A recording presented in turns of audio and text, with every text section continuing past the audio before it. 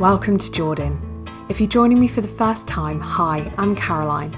I've spent the last week and a half exploring some of Jordan's best highlights and fallen in love with the food, the culture, its landscapes, history, and most of all, the people who call this place home. I've been fortunate enough to float around in the Dead Sea and experience one of the resort hotels on its shoreline. I've explored Petra both at night and during the day, realising that not only is it a fascinating place for history buffs, but also for an avid hiker like myself too. Speaking of hiking, we've hiked through Wadi Rum into its green, lush oasis that's full of life, and up Jebel Al Qala-a, which sits on the Jordanian-Saudi Arabia border in Wadi Rum. We've explored plenty of other pockets of the desert with thanks to our trusty guide, stopping for quick photos, strolls through canyons, clambering up onto arches, or even a bit of a cheeky sandboarding session. In the last episode, I explored the phenomenal Jerash, and today I'll be diving further into Jordan's Roman history, this time looking at Amman.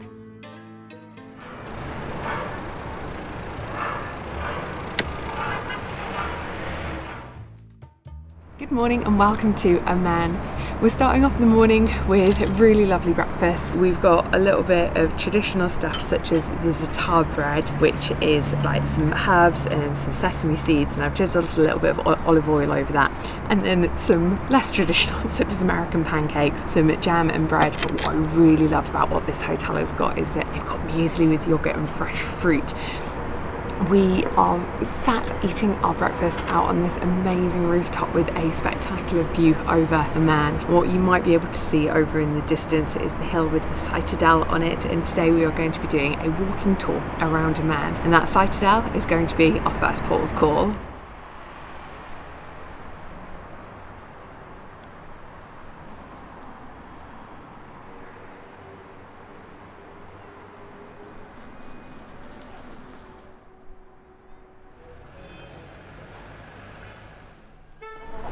The thing about Amman is that it's full of jebels, so you're constantly having to go down hills and then back up hills, and I guess this hill that takes us up to the Citadel must be the main one, because you might be able to see just behind me there that there is a whole row of taxis. So if you're coming when it's a bit hotter or you just can't be bothered to hike up the hill, just come to this street here and then you guys can hop in a taxi and you don't have to go all the way up all on your own.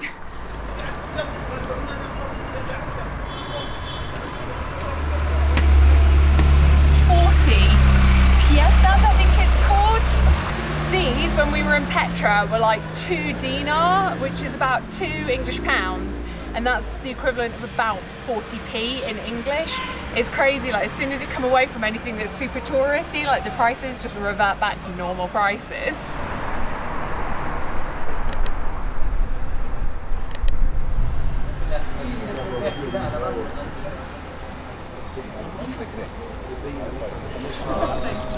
The walk through the streets up the hill wasn't too bad, and we've now made it to the Citadel.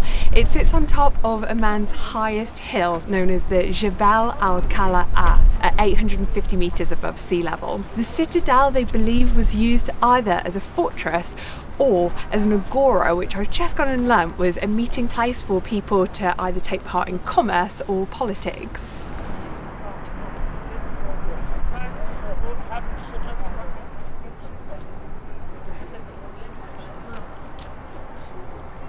One of the better preserved ruins within the site is the Temple of Hercules. They're expecting that it was Hercules' temple because of nearby arms and fists or hands, and obviously Hercules was known for his extreme strength, and it was right up, as I said earlier, it's the highest point in the city, and the idea was that everyone all around this area would be able to see the Temple of Hercules.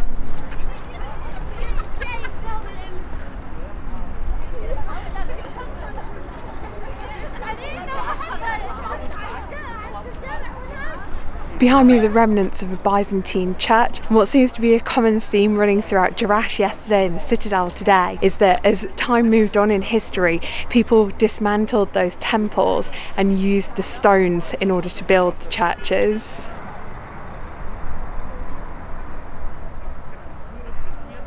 There was no natural spring on top of the Citadel, so being able to collect and harvest water was very important. The huge cistern sat behind me collected water that either came off of roofs when it rained, or there were very clever channels built and dug throughout the Citadel area that channeled water into there.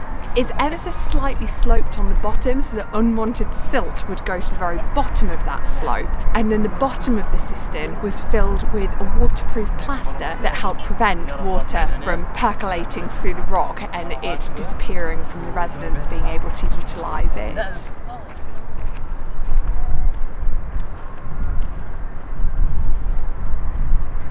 Behind me are the ruins of the bathhouse. The bathhouses in Roman times were fascinating as they consisted of lots of different rooms. When you entered, there'd be a disrobing room. There would then be another room that was a furnace where the fire would burn through the wood in order to be able to heat up the water. You would have hot rooms, warm rooms, cold rooms, and it was a place where the people could gather and socialise.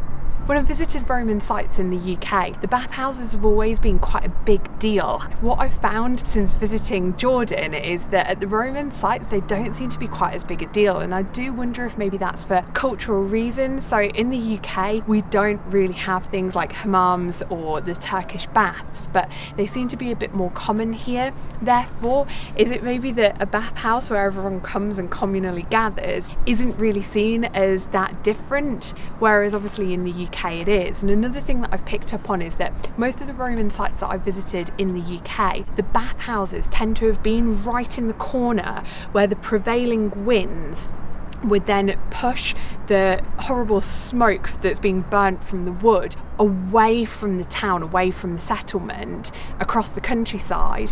Whereas with this particular bathhouse, it seems to be in amongst the other parts of the ruins, so we've still got more to this side and more to this side. And I don't know if that might come down to the fact that the cistern is right here and they had to build these baths right next to the water source, and therefore they couldn't afford that luxury of putting it right in the corner of the settlement.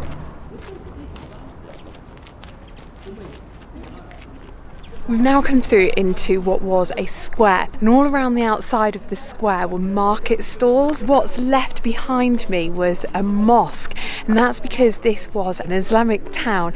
I believe like Umayyad is the correct word for it. I'm about to pass now through the archway, which I think would take me into where most of the residents were. But what I've then also realised through passing through here is that that bathhouse wasn't actually a Roman bathhouse, which probably makes sense as to why it didn't have it in the corner, and it's because it was just an Islamic bathhouse.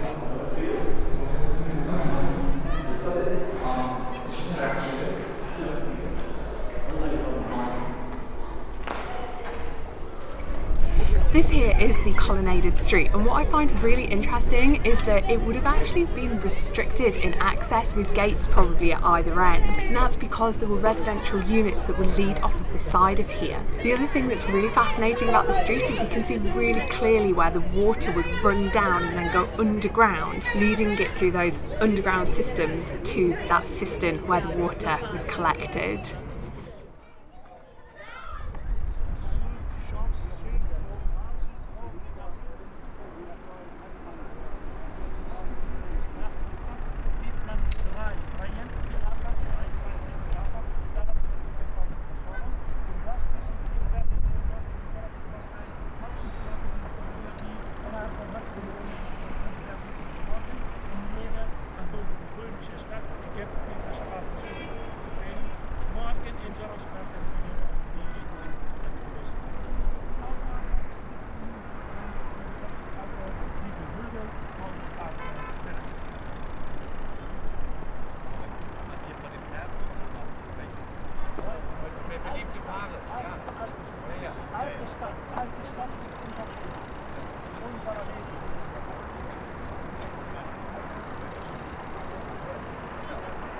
We've seen the main highlights at the Citadel, and we've spent way more time in here than what we were originally expecting to, and there's plenty more in the city of Amman that we're still wanting to see. So I think we're going to round it up in here, and we're going to try and get off of the hill, as the next stop I can't remember now what it said in our walking guide, but I think it might be the theatre.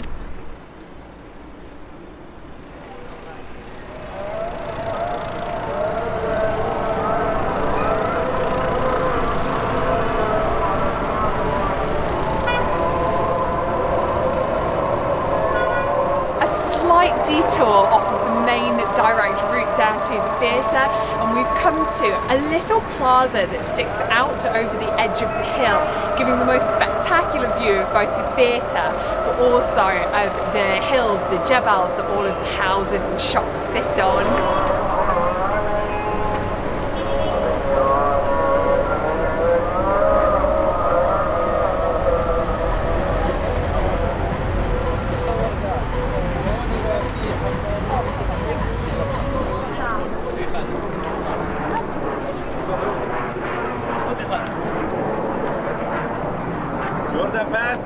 Yes. You're welcome. Where are you from? England, London. Nice country. Thank you. My name is Muhammad. I am local guide. You want tour guide? Oh, no, we're okay. Thank you, though. Oh, thank you.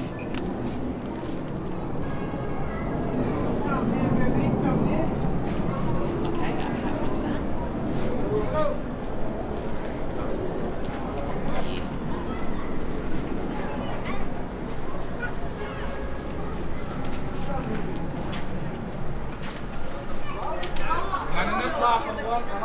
ضايل شوي.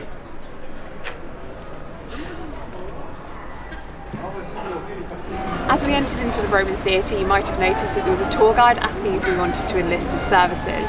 At the larger sites such as Petra and Jerash, we found that the tour guides weren't quite so forthcoming with that. They just tended to have like a little office that they sat in, and I think it's that there's enough people who go and enlist those services, whereas at the smaller sites such as this theatre, and we found the same up at the Citadel at the top, they do tend to be a lot more engaging. They'll start by asking, where are you from? They'll usually compliment wherever you say that you come from, and then they ask. But what we found is just by being really polite and just saying, oh, you know, we're fine, thank you, that's it, and then you don't get pestered or hounded from there on out.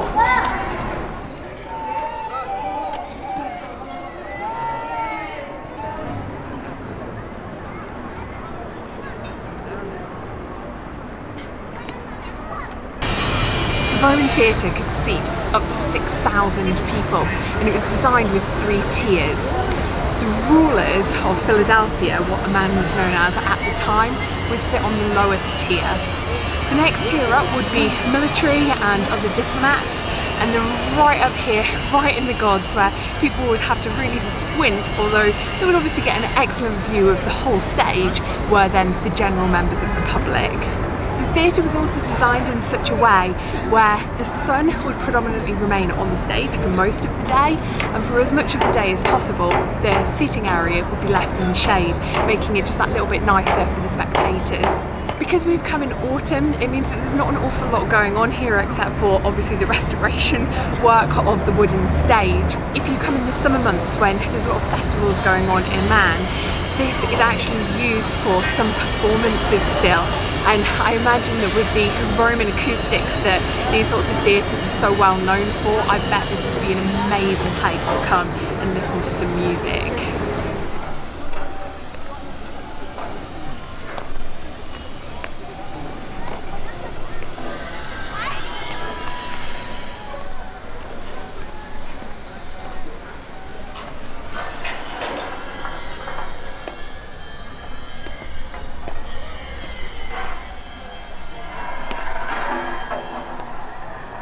The theatre was absolutely amazing. One thing that I noticed when I was in there was that there was a grill at the very top, and it turns out that there was originally a statue of the goddess of Athena, but it's now been moved into the Petra Museum. The stairs going back down are absolutely perilous, very, very slippery, and some of them are a little bit slanted downwards, so I almost stacked it at one point. And the other thing is that earlier on in this trip, we went to Petra, and we learned that the theatre in Petra is the only one that's built into the side of the rock face, whereas with this one, it's obviously an earth hill, so they've dug away at it and then they've brought in the slabs of stone. It turns out that way back in the 1950s, when this theatre was restored, it wasn't done very honestly, and unfortunately all of the materials that have been used were not the ones original to this theatre. It's still spectacular regardless.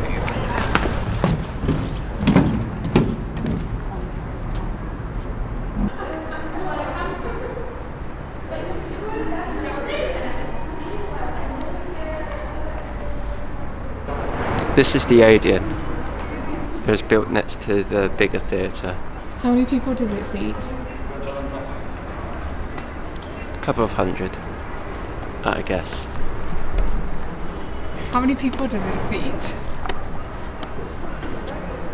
Let me find the page. What page is it on?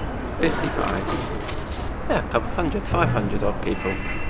I'm sorry, how many is a couple?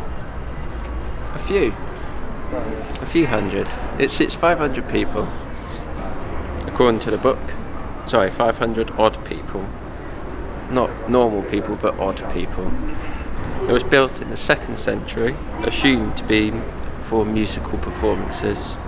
They reckon it potentially had a wooden roof or a temporary tent roof to shield the performers and audience. Like its bigger sibling, quote unquote, from the book here, from the Roman Theatre we've just come from, it is still used for occasional festival performances today. That's it, that's all I know. If you quite like Andy being in the vlogs and giving you information about places, Dislike the video. Be sure to give the video a thumbs up so I know, and then that way I can get him to appear a little bit more regularly.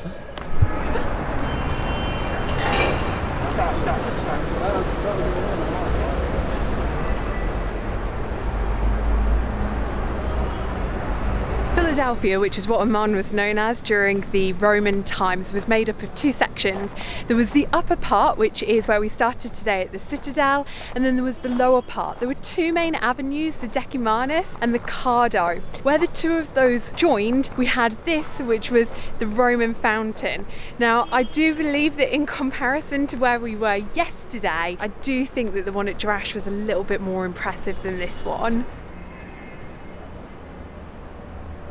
I'll stop this video here, though this only took us until lunchtime. The afternoon and evening in Amman was a whirlwind foodie adventure, eating unbelievably cheap foods, trying the Arabic delicacy that is sheep's brain, checking out the local fruit, vegetable, meat, fish, Arabic sweets, and so on and so forth souk, trying the incredibly well-known kunafe, and finally coming across some of the most welcoming local Jordanians, making this city one of the highlights of our trip to Jordan. I cannot wait to share this video with you next Sunday.